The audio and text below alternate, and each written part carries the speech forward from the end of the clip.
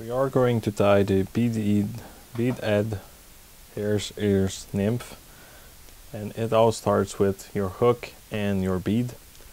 You will stick the point of your hook into the smallest hole on your beads, and you will squeeze that onto your vise, getting ready to tie. It all begins with your brown tying thread that is in your fly tying kit, and you can bring the thread all the way to the back of your hook.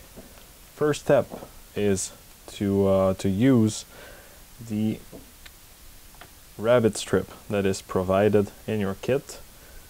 You want to use maybe 1 centimeter's length of the strip that you will cut from the strip, and the point of those hairs, you want to attach them on top of your hook, pointing to the back. This is the tail of your fly. And I love to tie all the way to the beads, which will help to increase the body width without adding that much material. Once it is done, the second material you will tie in is your golden wire.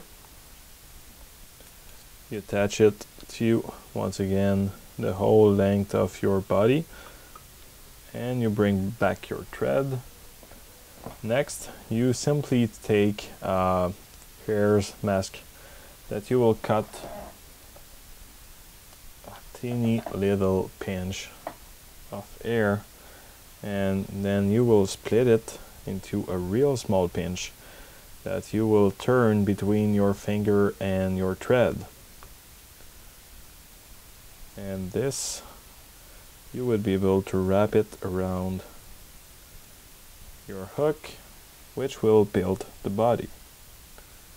And you want this fly to be somewhat bushy. This is what is adding life into a fly. And this is nymph. So remember that nymph does have legs, they do move underwater.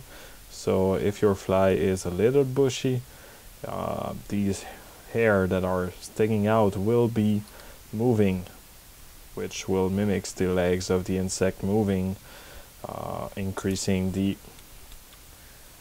illusion of a real bug.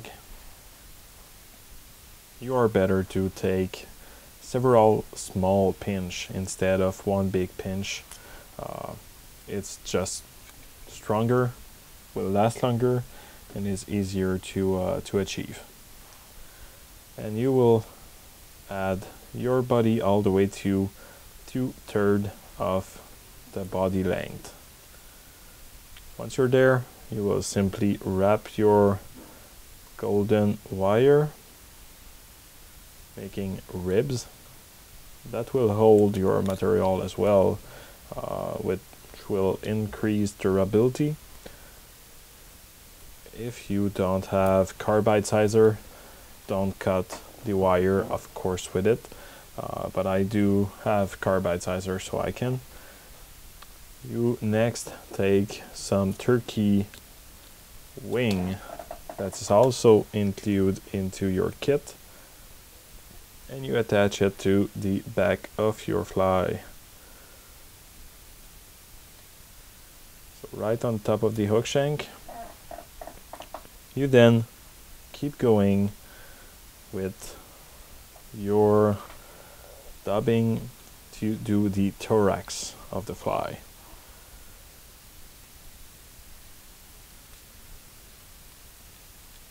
Thorax is supposed to be a little bit bigger, so you can put a bit more material onto it, make it more bushy, taking up more space.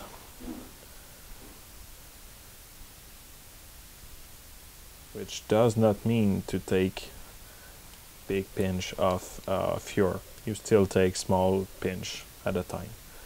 Once it is done, you just fold to the front, make a couple good turns, trim off the excess, and to finish this fly, what I love to do is to put a big drop of head cement on top of it, and then I will do my whip finish. So this way, this drop of head cement will be included into my tying thread, making it for a lot more durable fly. So the Hare's Ears bead head nymph tied and ready to fish.